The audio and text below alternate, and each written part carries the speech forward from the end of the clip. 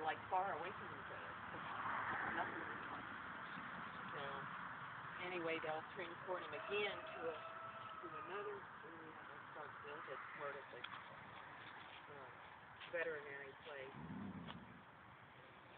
for rehab. He'll be, they'll be putting him on a treadmill. He'll be going in the tub where they slowly run the flowing water in, and the tub will slowly fill. It fills up on him. And he's got to try to swim, stuff like that.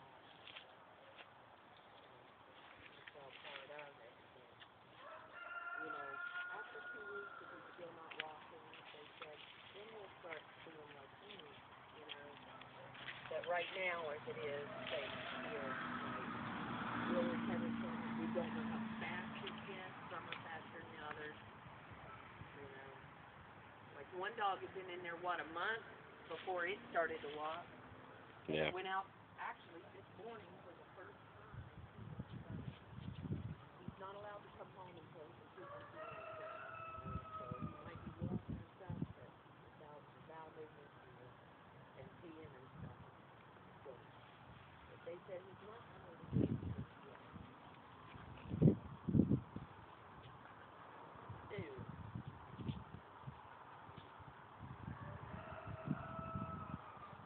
And it is beautiful.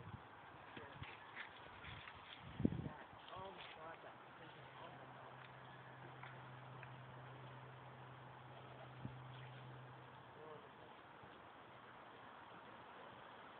Yeah, he's okay. I got emotional when it came time to leave. We went back and talked to the surgeon, and the neurologist passed in, and, gave his thoughts too, and we got to see all the x-rays,